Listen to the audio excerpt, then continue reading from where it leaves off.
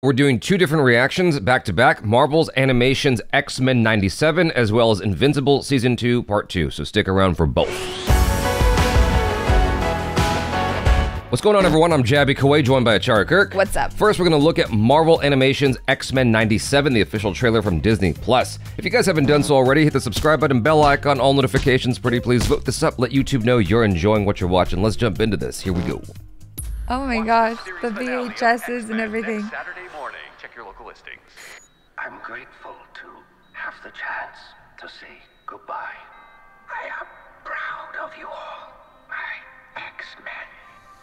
Fate lies in our hands now. Now.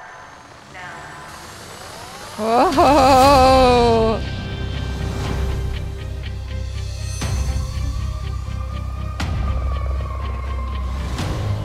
We have to stay vigilant.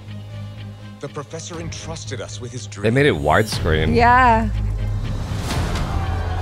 No matter how dark it is, we must believe in each other.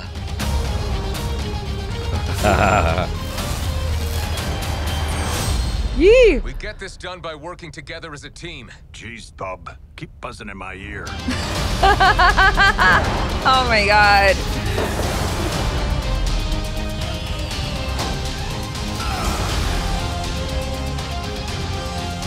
Oh! Oh my god, at least I get Gambit back! To me, my X-Men. Yes!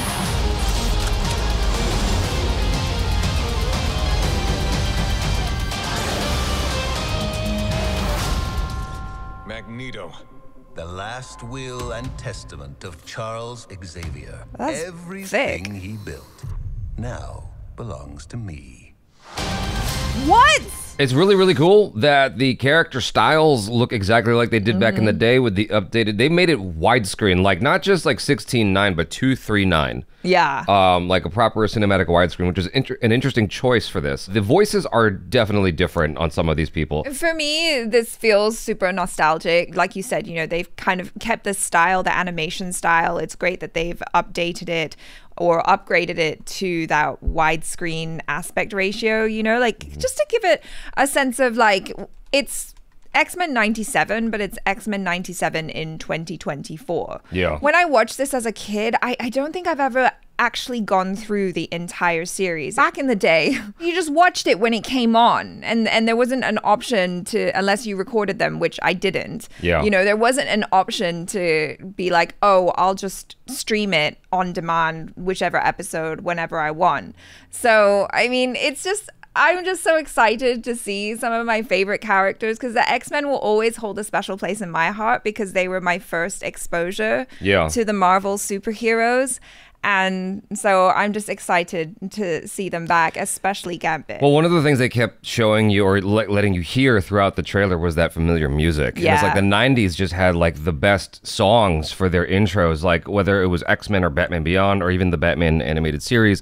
All those shows, even Power Rangers, all those shows in the 90s had fantastic music, and I wish we still had that kind of quality today with our shows. Anyway, I got the side-by-side of the IMDb, and it's not organized the same way, so there's a little bit of cross-matching going on here. But let's see, immediately I saw with Cyclops, it's a different actor, because it's Ray Chase on the new one, and Cyclops over here is Norm Spencer. He did a pretty good job of sounding like the other guy that I remember. Yeah. I'm trying to find Wolverine real fast, and there he is. Also, we get Wolverine in this and in Deadpool 3. Wolverine is the same voice. Ah! Okay, he just sounds different for some reason. Because it's like many years after. What is it? Like nearly 30 years ago. Hey, your voice doesn't change just like your face doesn't over the course of 50 years. Yeah. It's exactly the same. Exactly. It's interesting to me that he's the only one that, I mean, maybe some people passed away. It's been a long time. Exactly. It's been a long time. That's what I'm saying. Like, I'm not surprised that the voices sound different. I don't mind that. You know what I mean? Like, of course it's going to be different. It's X-Men 1997 in 2024. So there's Magneto, and then Magneto here. Different guy. I knew he sounded different.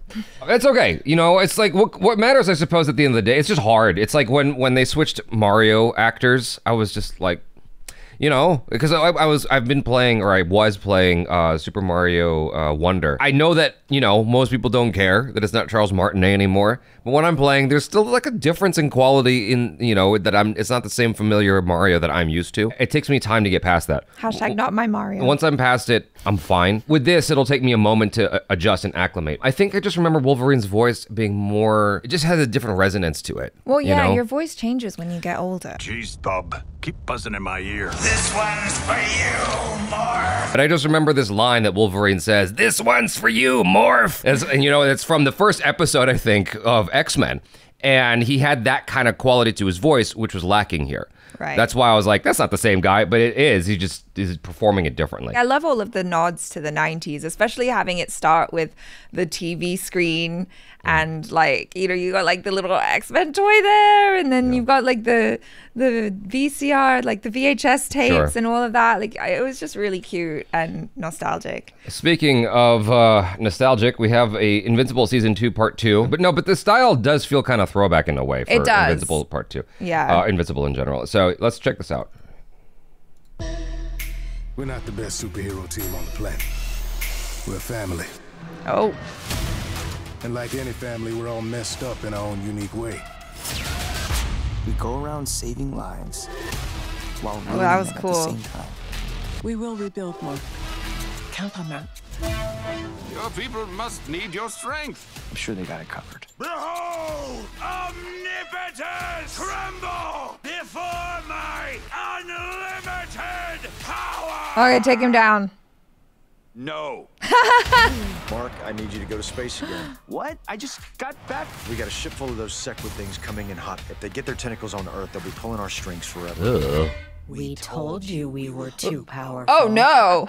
I guess we're all fucked. How did a mere moment on Earth turn you into a weak, sentimental traitor? Oh. Answer me! What's the occasion for such a fine suit? I'm visiting an old friend. Oh my god. It is good to be home. Die fast, assholes! My pizza's getting cold. Your family's legacy is blood. Ah! This is over. I'll never let anyone ever hurt my family. Damn.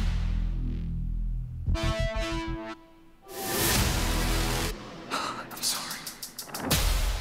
Wow. Whoa, that looks intense. Who died? All right, thoughts and feelings. Go ahead. Yeah, no, I mean, that obviously that looks exciting. Like they ended part 1 on like such a just like, oh my god moment, and then now we're just going right back into it, you know. It looks like he stays with those bug people for a while and helps them out and all, but hopefully not for too long, because he does come back to Earth to, you know, do his job and help people out. Like I'm just looking forward to the drama. Yeah. Like, they're promising a lot of drama, a lot of violence, which, you know, we enjoy with this show.